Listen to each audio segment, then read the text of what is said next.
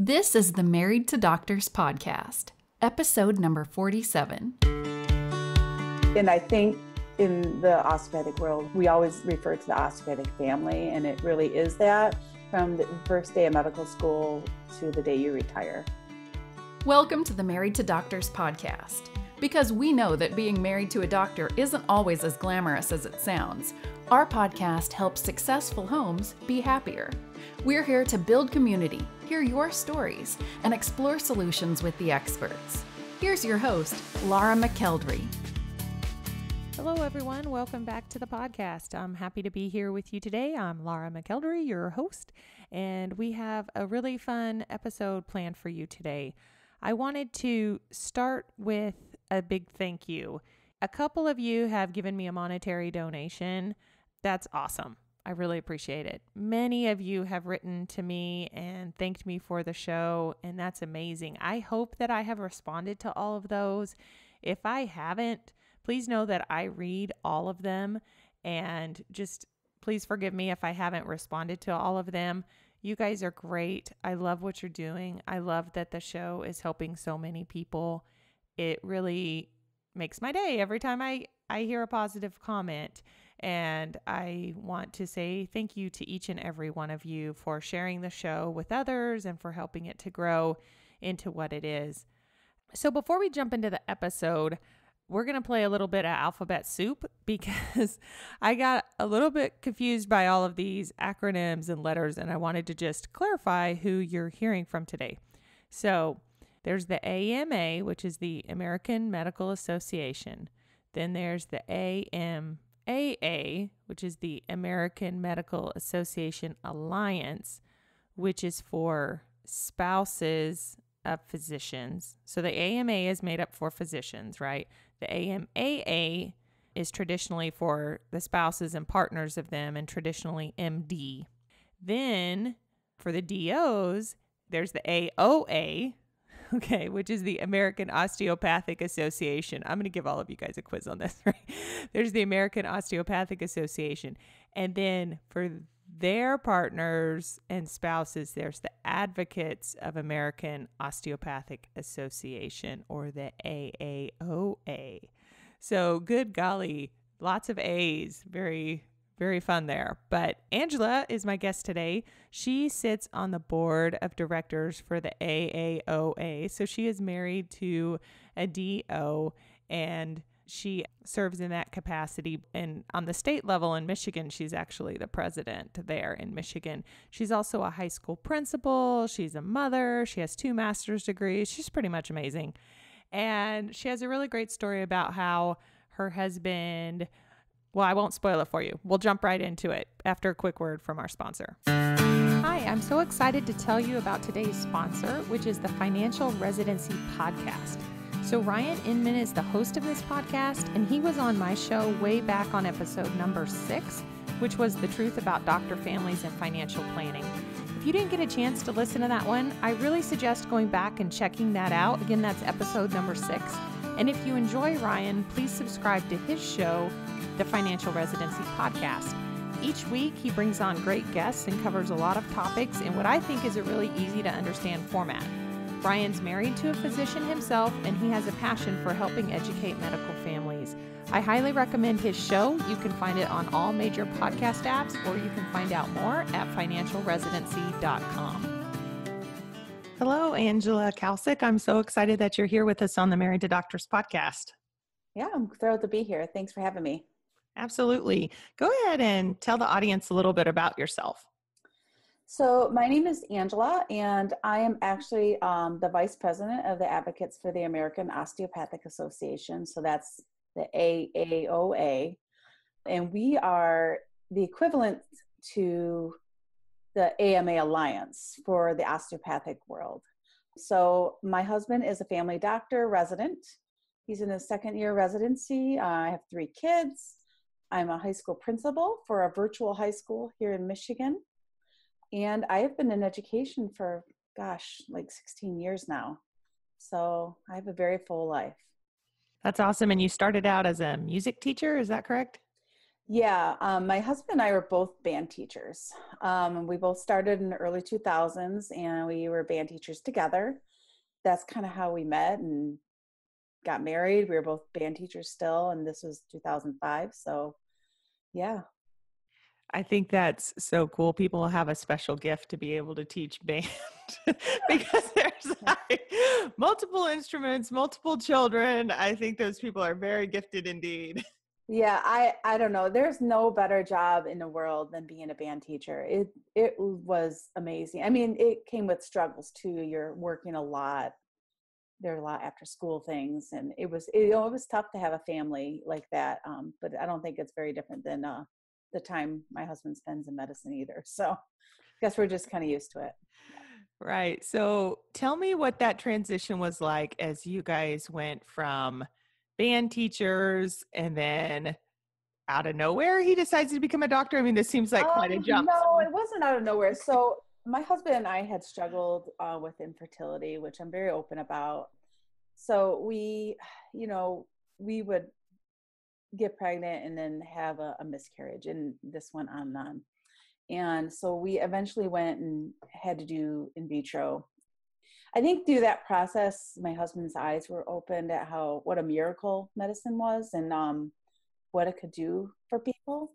And then during that time as well, my sister was going through medical school. It was kind of a very natural thing that happened, that he was seeing what we were going through and then see my sister kind of go through it as well in medical school. And just one day he decided, he said, "What do you think about me being a doctor?" I said, "Well, duh, I think you'd be a great doctor. So let's do it." So he took about 18 months. And this is when we were teaching. He took all the classes that you had to take and took the MCAT, and he got into several medical schools, MD and DO. And then ultimately we ended up at Michigan State College of Osteopathic Medicine. Wow. I love how supportive you were. How did you, or where did you find that strength to be that supportive? Because I'm sure you had to leave your career. Yeah. I don't know. I don't think I'm as supportive as people think I am, because it's hard. And I think, your listeners probably feel this way too. It's hard to kind of put yourself on hold when you have a career and you have college education, and you were in an enjoyable position. But I think, in a marriage, to have a healthy marriage, there's a lot of give and take. And my husband has certainly given to me too.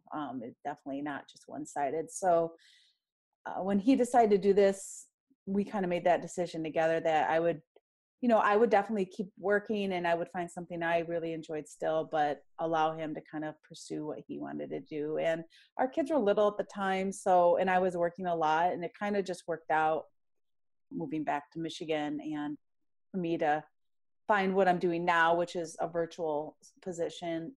Yeah, it's been working out really well. We're very lucky. But it definitely was both sides.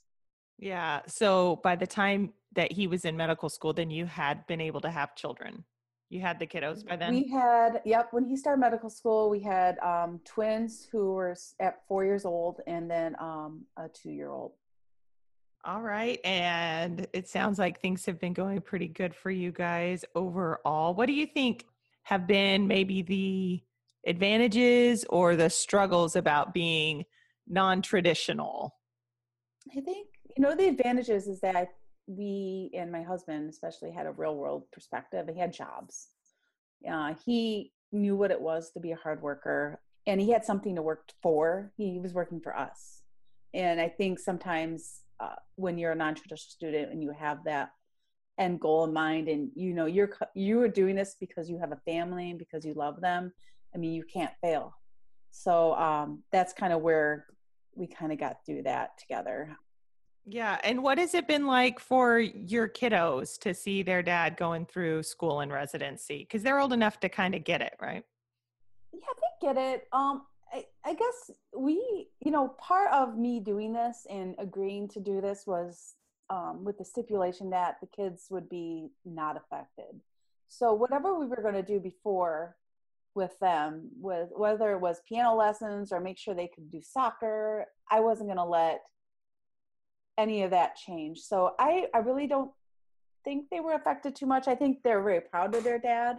And they think it's really cool that he's a doctor, and they tell people that, their dad's a doctor. And so I think it was great for them to see him kind of get through it and see what hard work looks like. And we often talk about, make sure you do things in an order that makes sense so that you don't have to struggle like we did. So I think it's been a good learning experience for them. That's interesting. So even though you guys see the advantages of doing it in the order that you did, you would still encourage your kids to take a different order. Well, I hope they find their passion before, my husband did. Like, when he started, he was 35. So I hope they find it before 35. I just want them to have a very full, wonderful career where they're just super happy. Yeah, I think that's what we all want for our kiddos. Yeah. Mm-hmm. So tell me a little bit about your medical marriage. Like, what do you guys do to, nurture your marriage and strengthen your marriage? I don't know. It's a struggle. I think, we are pretty communicative with each other. We talk a lot, but I can't say it's not hard. I mean, there are times like when he's a resident right now. So there are times like this month, he's on nights where it's just really hard to maintain that connection because he's gone. He comes home in the morning, says goodnight, and sleeps until 5 and then leaves at 6. So I think that's really hard. I think I could give you an easy answer and say we try to do date nights and we try to do this and try to do that. But I think it's just, we try to kind of get through day by day and hope that it all comes together at the end. So I think it also helped that, we have been married for a while. This is year 13. So I'm so glad that we had a couple years under our belt before all of this started and had that time together to have a good foundation. Yeah, that's good. Do you guys find any practical techniques? Like, have you found that one scheduling system that works or? Google Calendar. Yeah. And, I guess the good thing about my husband is, if he can be there, he's always there. And I think that says a lot for our marriage and for our family. So I can't say I never feel resentful, and hurt sometimes when he's busy with work, but I know that if he can be there, he's there. So I guess, when we talk about scheduling and making sure that we know what's going on, we keep a same calendar. So if I have a doctor's appointment, he knows I have a doctor's appointment. If he has a doctor's appointment, I know he has one. If the kids have orthodontic appointments, we're in communication with all that. And every night we do kind of just touch base and say, okay, this is what's happening tomorrow. What can you do? And what can I do? And what can we do together? Mm-hmm. So right now that's what's working for us. There's a big calendar on our refrigerator. And so even if I don't talk to them, it's there. Yeah, that's awesome. How old are the kids now? 10, 10, and 8. 10, 10, and 8. Okay, so they're starting to probably get a little bit busier in the community and more stuff going on. They're pretty busy. Our twins play soccer. My daughter runs cross country, and they play violin and choir. And they're going to try Science Olympiad this year. Oh my goodness, they're doing a bunch. They do a lot, yeah. You're like super mom for letting them do all that. My kids will say, can we do this? And I'm like, in our basement. Go play soccer in the basement. I don't want to commit to anything. Yeah, but for me, I found it, even though it's a lot of work, it became a really good social activity for me. Mm-hmm. And getting through medical school and part of residency now, I found that to be a really good outlet because I made so many friends by doing all that. All my very best friends, I call my mom friends, they all are in the same boat. We're all busy. I just found my quote unquote tribe by doing all of it. So even though it's crazy, it's been really good. So that's kind of some support there in your mom tribe. Let's talk a little bit about the support you have found in the AAOA. Remind us again what that stands for and kind of tell us about its mission and maybe how you got involved. Sure. So the AAOA is the Advocates for the American Osteopathic Association. And that is our equivalent to your alliance. So I think the main mission, obviously, is to promote and support osteopathic medicine. I think the official one is Our mission is to support and promote osteopathic profession. Our advocate network is vast, ranging from physicians to friends to office staff. We cover the globe, creating a strong, close network of people who understand that osteopathic medicine isn't a trend or a passing fad, but is the best type of medical care possible. And that goes with, the mind, body, and spirit philosophy of osteopathic medicine as well. And I think in the osteopathic world, we always refer to the osteopathic family, and it really is that from the first day of medical school to the day you retire. And like how I got involved was, literally the first day of my husband's medical school career, where I met with, at the time, the associate dean's wife and the dean's wife, and they were kind of the advisors. And we weren't very big, but they welcomed you with open arms and just provided someone to talk to kind of get through medical school. And through that, they provided other opportunities for like attending the national conference and just getting to know people in the community in the osteopathic world. I found that super helpful because I didn't know. I mean, my sister was a physician, but no one in my family had ever been a physician besides her, and she was just starting out. So like when I had questions about what is a COMAT, what is the ACGME, how much does that cost again? Why do we have to do that? I could always go and talk to them about it, and the other spouses in the group and significant others in the group too. So it provided us maybe some grounding to, why we were here and what it all meant, and gave us a larger perspective on what was going to happen and why it's all worth it. And then through that, I got involved in our state organization. It's the Advocates for the Michigan Osteopathic Association, the AMOA. And I am actually president of that group right now, and found that to be, even a more welcoming group, and getting to know people in my state that were also involved on an advocate level.